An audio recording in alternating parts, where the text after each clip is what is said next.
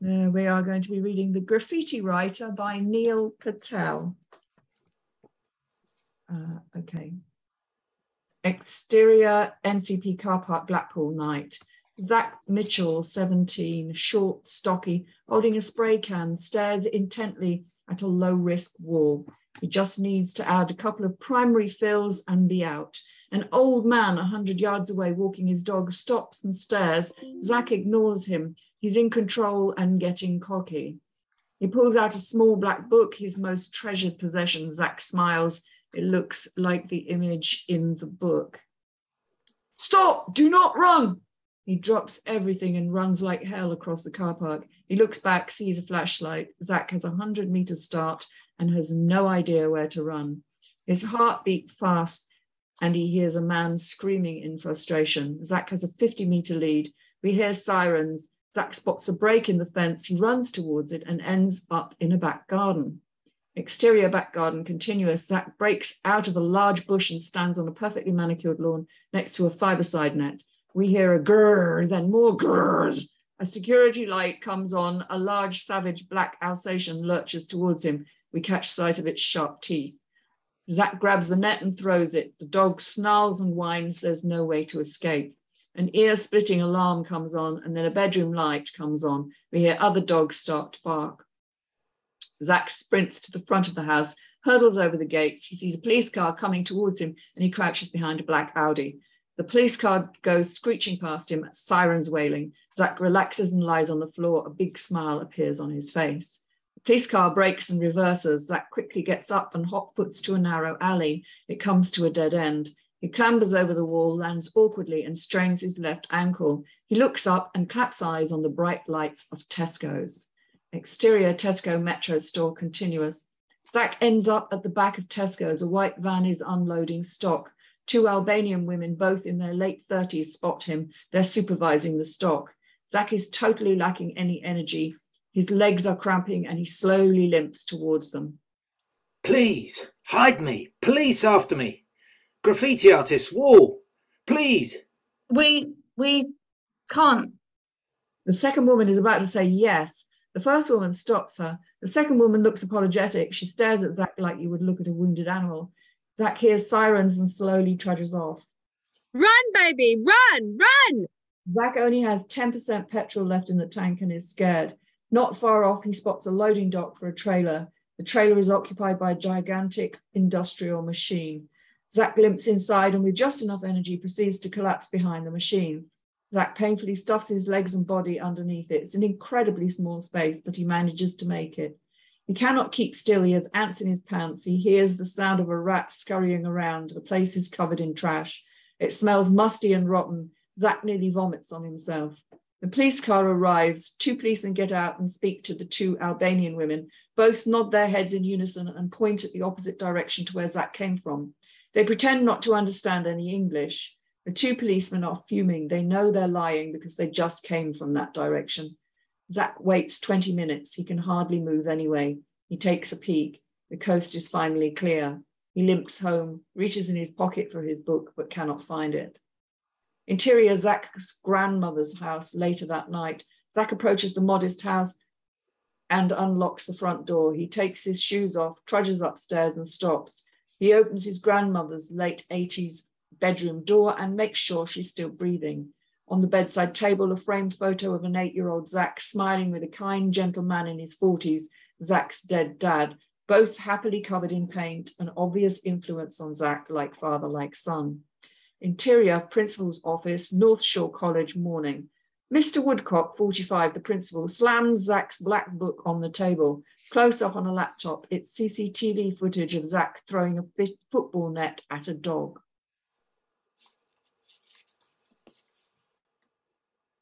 What's got into you, man?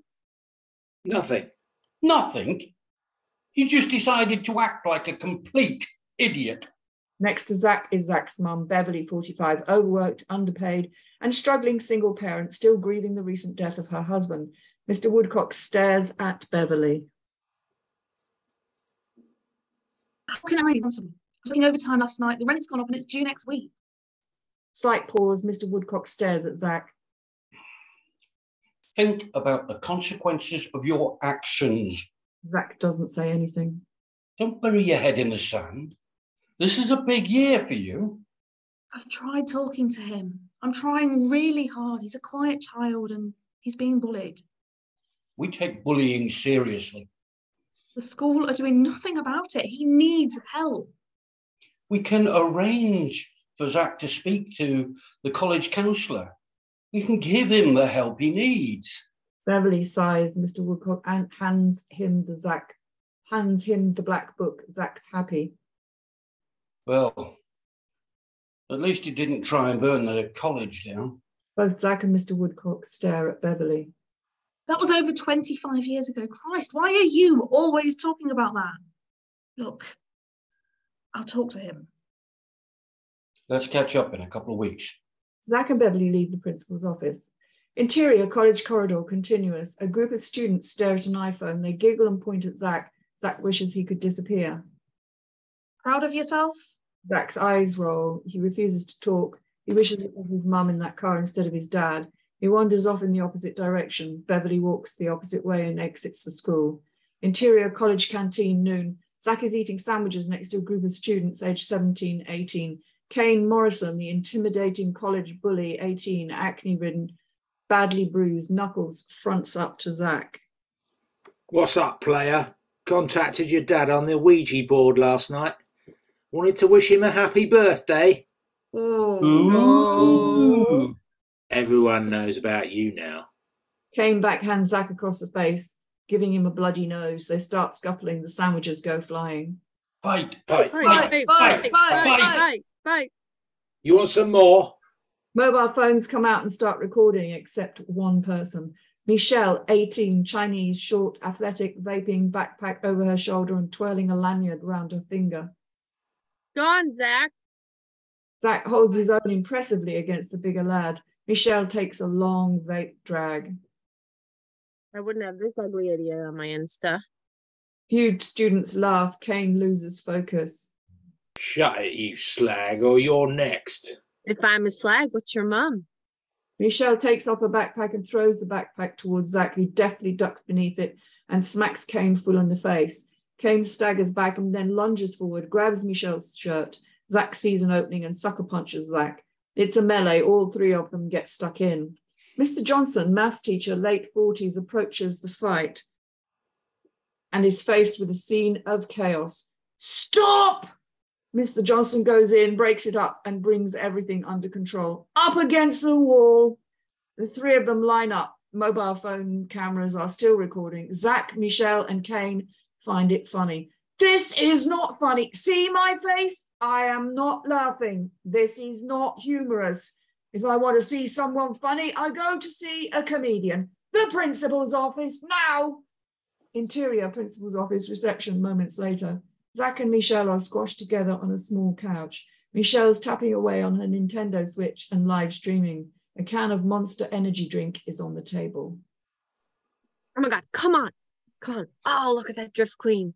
What? No. I'm on the gravel now. Oh God. What the hell hit me? How embarrassing. Should never have played. What a disaster. Micheal picks up the can and takes a large gulp and slams it on the table. Senior stuff. Wow. You should get paid for it. Then you can get one of these. Micheal waves the Nintendo Switch in Zach's face. Ha ha. I'm not joking. You're 18 soon. You gotta make some plans, mate. She makes a hand gesture for money, rubbing her thumb against the index and middle finger. Any money makes plans? What's your plans? Professional esports gamer. My foster parents wanted to ban me until I won $1,000. $1,000? Got 15 kills on Fortnite. Would have been 16, but got ambushed by some guy in a shed. Now they make sure I'm ready for the tournaments. The principal's door opens. Kane comes out and gives Zach the death stare. Micheal carries on playing. Yo, chill out, kill switch. Stop having wet dreams and no, Iron Man. I don't have an OnlyFans account. Mr. Woodcock stares at Micheal and is irritated. Micheal, you are spending too much time on that thing. Exams next week. Shh, no game's about to start. I need to massacre a few virgin boys. Yeah? Don't tell me to shush. Micheal ignores Mr. Woodcock and stares at the gaming console. Is Kane finished licking your backside yet? Mr. Woodcock sighs and rolls his eyes. Oh, dear. Now you're suspended. Busted. So I get to go home now. Yeah. Well, that's entirely up to you, Micheal. Once I've spoken to Zach, I'll phone your mum and inform her you've been suspended. Micheal downs the can, grabs a rucksack, walks off and continues playing. Zach trudges into the office. Interior Principal's office continuous. Mr. Woodcock sits down and writes out a suspension slip. This is how it's going to go down. I'm going to suspend you. He came up to me. He grabbed me. It makes no sense. We have rules and boundaries, Zach. We have to stand by those rules.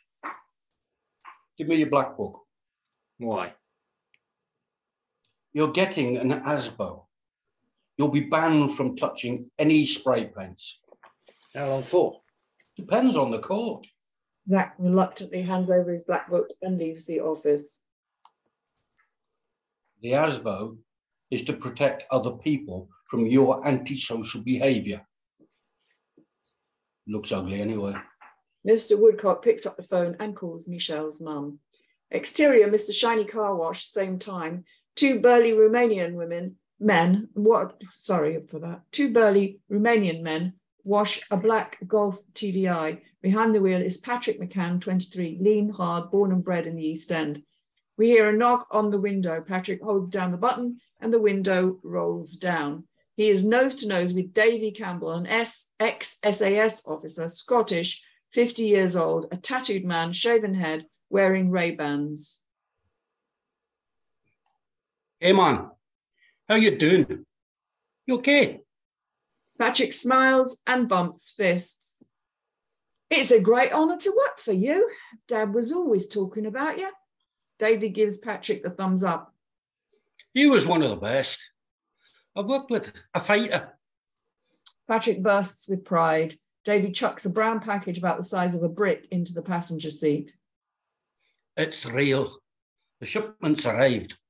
He then tosses £2,500 in rolled up notes on his lap. Patrick eyeballs the money and seems pumped. We need fresh blood for the drugs line. If the Salford gang want to war, we'll give it to them. We're going to hit them all. You're not afraid, are you? Patrick grins and shakes his head. If you want to get to the top like your father, you can't be the Prince Charming. You have to be the beast. We need to move fast. I'm on it. Amazing to have you on board. I'll see you soon. Davy laughs and claps his hands. Patrick rolls the window up and drives off. And that's the end of our excerpt. Perfect. Thank you. So, thoughts on that? John? Well, first thing, he seems to be very good at naming the cars, but not very good at naming the ancillary players. You know, the car's very descriptive. Black Audi, you know, Golf GTI or whatever. But, you know, you've got people talking on the scene. They need a name. Well written, other than that. Intrigued. Basically, just to find out what the hell it's all about. Not really a lot more I can say at the moment without reading it again, because this was a cold read for me. Yeah, it was for me. Okay. Rachael? Yeah, I like the action at the start. So obviously we read different scripts in this group, and sometimes we have to say to people, get that explosion at the start, get that bank robbery at the start, whatever. You do go straight in there and it's nice. I think you could actually cut some of your stage directions a little bit and make it a bit snappier, because there's some really exciting things going on here for some of these characters, but I think they could probably be a little bit quicker. I like the character of Micheal. I think that I initially thought until this last page, oh, it's going to be really relatable for, you know, teenage 20s, 30s sort of audience. And then you brought these these two guys in that are older characters, and I'm like, oh, okay, maybe you're trying to appeal to everyone. I like that, but the stuff with the monster and the Nintendo Switch and everything, like, you know, that's a particular generation, and I think they will like that. I was intrigued by the brown package and the money at the end as well, which was good. Yeah, it's a nice script. Keep it up. Thank you, Erin. I wish I read it all through before we read it, because it was really good, really well written, really interesting. I think it feels like a series, but I don't know. I like the fact that it seems like the principal and the mother, Zach's mom, know each other from the past. I like that a lot, because I'm like, I need to know more about this. I hope something happens with that. And yeah, I like how it seems to have a lot of different players in a lot of different ages, which is really interesting. So I wish, yeah, I want to know more. It's really good, really interesting, really well done. Thanks. Stewart. I think I echo everybody's thoughts. I thought there was a lot of description in there about what was going on. It was almost like it was like a running order, if you like, of what was going on, the chase scene and things. And I can see why you want to describe it, but it just felt quite a lot to get through before we get started with the script, as in dialogue. There was also one point where it said, and I noted it down, where it says he waits 20 minutes before he moves. And I thought, well, how are you going to show that on screen without boring everybody and literally waiting 20 minutes? Or are you going to have his watch, you know, changing around or something? But I just thought, why did you put that? You know, why you just have 20 minutes later or something? Or, so that jumped out to me. I really like the school environment, and as Erin said about the mother having a backstory at the school, and that went down in history, obviously. And I actually found the kind of, not that I've been in school recently, but I found it quite realistic. It jumped out to me as quite realistic, the banter of school and the fights going on and things. It sounds like my teenager's school at the moment. So that, you know, I thought, the writer's quite young and sort of got that recent experience of teachers or something. That jumped, you know, I was jumping to that conclusion. I don't know whether it's right, but it felt very realistic to me. And yes, like others, I wanted to know more, and interesting why these two people start talking about drug deals and Salford gangs and things at the end, and where that's going to go. So is he going to be involved? You know, is Zach going to get involved in the drugs dealing or county lines type thing? Is this one of those stories, or is it something else, or is it about him dealing with his past and his father dying? You know, I was literally jumping around thinking, oh, where's this going? So yeah, good and interesting. Cool. An interesting story. Yeah, going back to that thing about the good two guys that come in at the end, as I was reading it, the thing that went through my head was, why are you signaling that this is about drugs? Why have you actually put that into dialogue? Because you wouldn't normally, if that was normal dialogue. Those two characters know what they're doing. They don't need to tell each other, this is drugs, this is the drug money, this is the gang, this is the, and if you exclude those things from dialogue, that's you're explaining to the audience. But if you exclude that from the audience, then that makes the audience come even deeper into the story, because it makes them want to know what's going on. So they're just little tiny things like that. It doesn't take much. Just have them discuss it so that you're thinking, oh, what the hell's going on here? Okay, what are these two guys doing? You know, there was one thing that stood out to me on page 3, where you've got interior Zach's grandmother's house later that night, and then you've got him outside. Zach approaches the modest house and unlocks the front door. I know what you mean to do. What you mean is we're inside the house and he's approaching the door and unlocks it from the outside, but you have to find a way to, if you want to show him approaching the door, he's got to be a glass door that we see him through, or you have to hear him put the key in the lock or something, and we're just standing there. You have to explain it how you want us to see it, not just he's approaching the door from the outside. Otherwise, you've got to do an exterior first.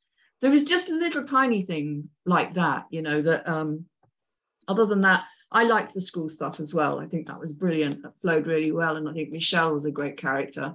And the dialogue was really good. And again, yeah, I love the backstory that she's got. So Beverly's got history.